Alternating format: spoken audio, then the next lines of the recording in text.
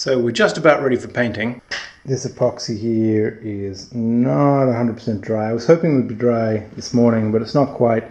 So I can't do any painting just now. But what I can do instead is scribe the waterline. So I got Lazy Boy out here again. He's done a lot of good work, and we're going to project the laser against it and make sure that it matches up to where the measurements of the waterline are, and put a bit of tape on there so we can paint it. Here is the waterline, and I have just measured on the plans from various points down to the waterline what the distance is. So hopefully I should be able to transfer that and make sure, you know, it's level. The measurement at the transom, 720 millimeters from the very tip here to the bottom. Look at the laser transferring that line around the corner here so I can mark it. Well, there she is, all cleaned down, vacuumed, dusted, wiped. All the epoxy residue is off, and she is ready for the first coat of paint. I can't even really believe this. It's been such a long time coming. All of a sudden, sometime last week, I was just like, oh, I don't think there's anything really left. The next step is to mask out the rub rails, because I don't want to paint those, with a bit of tape. Start painting. Got my snappy boiler suit on, so I don't get paint on myself. But yeah, holy shit. The 13th of July, 2020. I started the boat May-ish, 2017. Hello. So, for some reason or other, I decided to build a boat. This boat. This is the beginning of a lot of expensive stuff that I'll need to buy. So, join me as I spend 6 months, hopefully, torturing myself with wood and annoying my neighbors with noise, and just generally trying not to go crazy. So just over 3 years, and we're up to the finishing touches. The only thing that remains after this, you know, is to get all the coats of paint on, and then remount all the fittings, then get the boat on the trailer. The trailer is not yet in my possession. I ordered it a few months ago. They said mid-July, which is now. I have to put it together though, which I didn't realize when I bought it. I thought I'd just drive to the place and, you know, hitch it on the car and go home, but no, it comes in 5 boxes apparently. So that'll be fun. That's just a good day's work though, I think. So I guess I'm just procrastinating. Not really, it's just, can't even believe it. Let's have a look at her another time, just before we put the paint on. Even though she's gonna be way prettier with the paint, but let's just look at all the imperfections and drawing marks, shall we? This boat is literally my baby.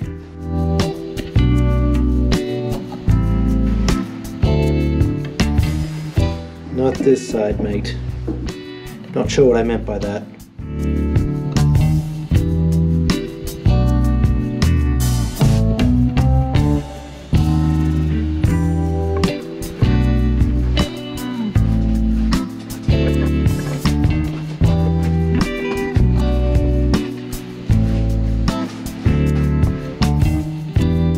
Soon you're going to be the prettiest girl at the dance.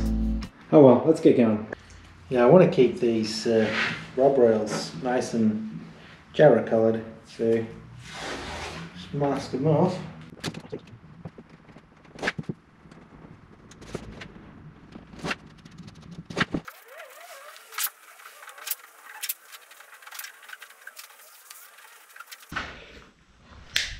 Time to paint.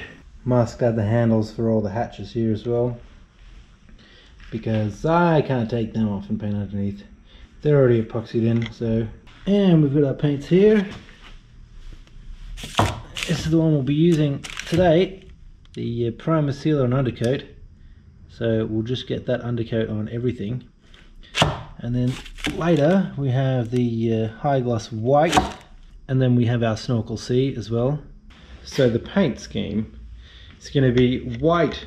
Everything in the cockpit is going to be white. So you see the hull, it's already painted blue. That's the snorkel C. And we'll make all the vertical surfaces blue on the outside here. So these cabin sides will be blue as well, but the deck will be white. Not sure about the cockpit combing sides. I'll have to figure that out, but I'm just doing that right now, so it doesn't matter. But the vertical bits in here will all be white. So white everywhere in the cuddy and in the cockpit, outside white on the decks and the cabin top, and snorkel C color on these cabin sides. And maybe on the front, yes, probably on the front as well. I'll have to see what looks good. Oh, and we also have the rudder that's going to be painted over there. So that'll just be all blue because it'll go on the outside with the hull here. I'm also in the process of marking the waterline, which I'll do probably after this or when I can be bothered. And it'll just be a white stripe along there, I think. Just maybe 5-10 centimeters above the waterline, just to give me a reference for trim and things like that. Ready for painting now.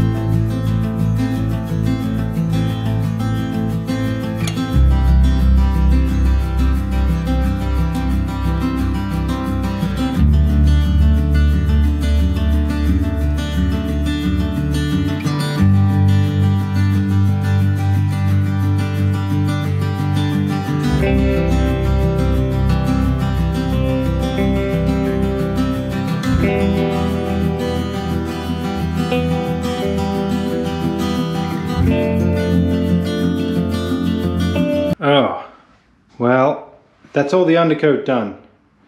I've done 2 coats of the primer. Looks good! Looks so good! Oh man, what an ordeal though. Getting up in the cuddy here is a huge pain. I sort of lie on my back and shove an arm through the holes and just try and paint as much as I could. And getting up under the cockpit combing is also a bit of a pain. I got this mirror and put it underneath so I could kind of see what I was doing, but it was still a huge pain. I had to make a tiny little roller to get up under there, and it's not perfect, but you know, there's lots of epoxy and stuff there as well, so not the end of the world. But yeah, that's how she looks with the undercoat on. Probably looks pretty good in the camera. You can see that it's just undercoat in person. You know, it's not perfect, but you know, it doesn't have to be. It's so fucking sexy now. Oh, I'm just like, I'm stoked. This has been such a long time coming. I can't even believe it. Okay, so what happens next? I've got the actual paint over there somewhere. I'll put the first coat of that on tomorrow. I'll do 2 coats of that as well. So there's 2 coats of primer, 2 coats of overcoat, whatever it's called. After I've put the first coat of paint on the cockpit sole and also the side deck here, basically places where you're going to stand, I will gently sprinkle some sand on it and let that all dry and sweep off the excess sand, vacuum it up, and then the final coat will go over that. So it'll create a nice non-stick surface. Anyway, I'm just super excited that, you know, I've got some semblance of paint and it's just really all coming together. Like, I'm very emotional right now. 3 years of my life. My goodness. Anywho, it's time for dinner. Peace.